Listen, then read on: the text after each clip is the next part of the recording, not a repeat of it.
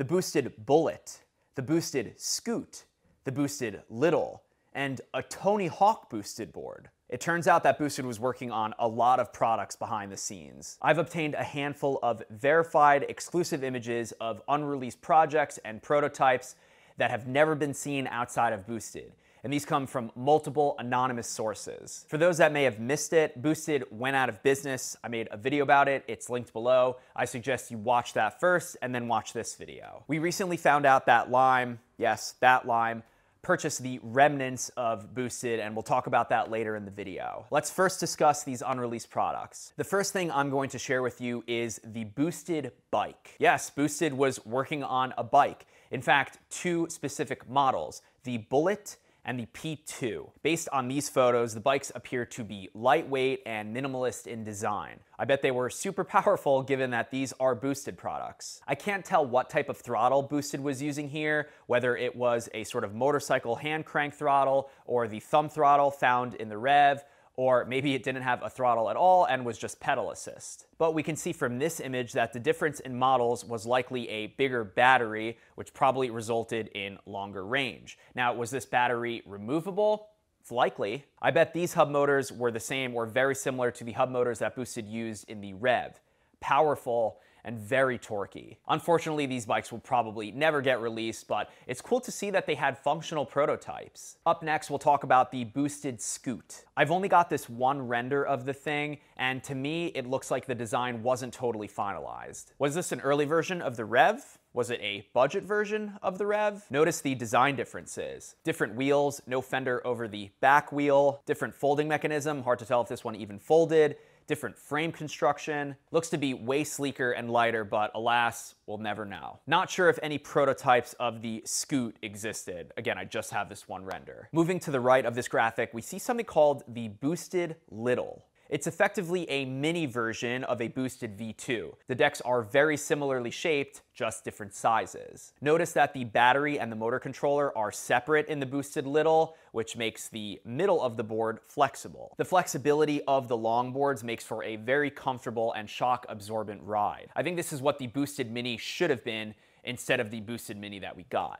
I was never a big fan of the mini decks. Yeah, the kicktail is nice for picking up the board, but the concavity of these minis made for an uncomfortable riding experience over long periods of time. I think the Boosted Little would have made a great travel board because it has the same benefits of the long boards, just with a smaller footprint. Notice the single motor though. I'd like to think that Boosted was going to offer a dual motor version of the Boosted Little because they phased out those single motor boards a while ago, but again, we'll never know. In my opinion, the coolest thing that Boosted was working on is a board called the Boosted Ultimate. It had 4 motors, 2 in the back and then 2 up front. I can imagine the torque on this thing was probably insane. I bet it had crazy acceleration and maybe even a rider mode 6, and yeah, probably a higher top speed. And I bet it would have probably costed around $2,000, and you bet I would have been riding one. I would love to know if Boosted made any of these ultimate prototypes. I wonder if we'll see any of the prototypes I've talked about so far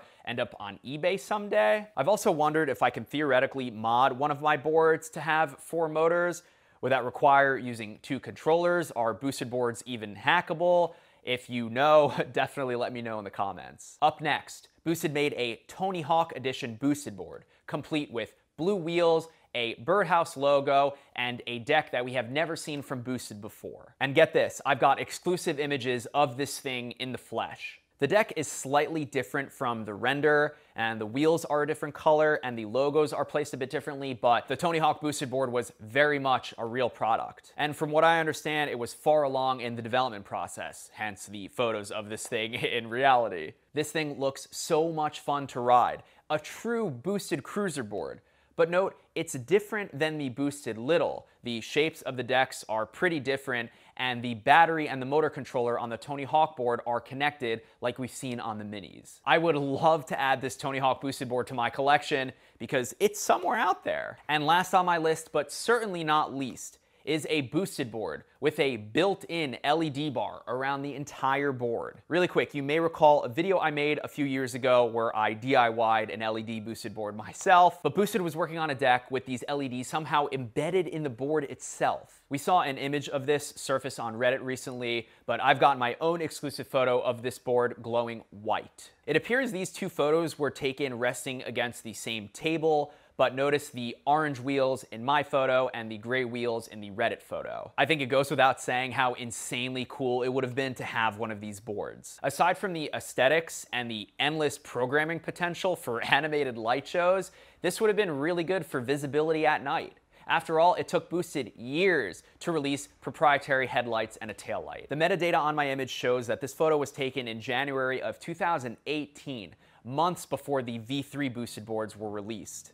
Hardware is hard, and it appears they couldn't get these fully functional because they never released. So those are the prototypes that I have to share with you in this video. I don't think any of these unreleased products will ever see the light of day, pun intended, but under new ownership, anything's possible. The news of Lime acquiring Boosted comes from a lengthy Verge report and a Reddit Ask Me Anything thread from Sanjay AMA, one of Boosted's original co-founders and former CEO.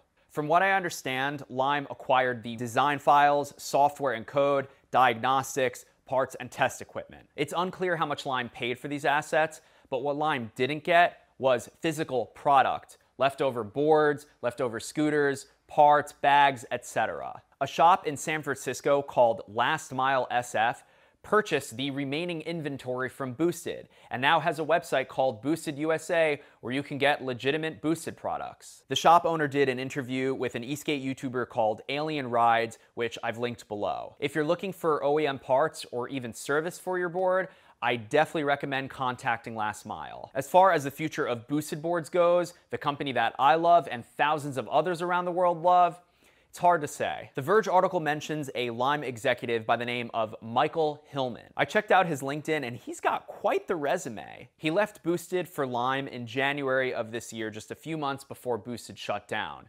Before Boosted, he was head of VR at Oculus, and before his Oculus job, he spent 15 years at Apple in charge of various hardware divisions. Who knows, maybe Michael himself knows how good boosted hardware is and maybe plans to re-release boards in the future. His banner photo on LinkedIn is a picture of the Rev, and it makes sense. Lime is an e-scooter sharing company. It wouldn't surprise me if some of the tech found in the boosted Rev makes it inside a Lime scooter someday. But for now, all we've got are our boards, we've got each other, and we've got hope. If you're a former Boosted employee and want to share any cool projects you were working on at Boosted or working on now, definitely get in touch. My Twitter DMs are open. And with that, thank you for watching.